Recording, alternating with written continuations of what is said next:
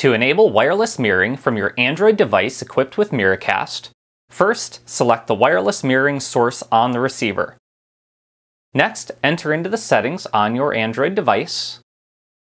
Then scroll down and look for something similar to screen mirroring. It may say screen share or similar. We'll select screen mirroring.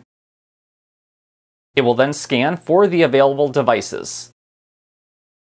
We'll tap here to connect on the model of the receiver. It will then make its connection. Now you have touchscreen control and full screen mirroring on the receiver.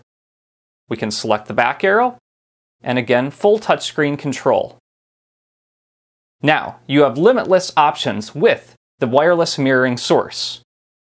For example, if we wanted to access the files, we could go into videos, and we could play back a video.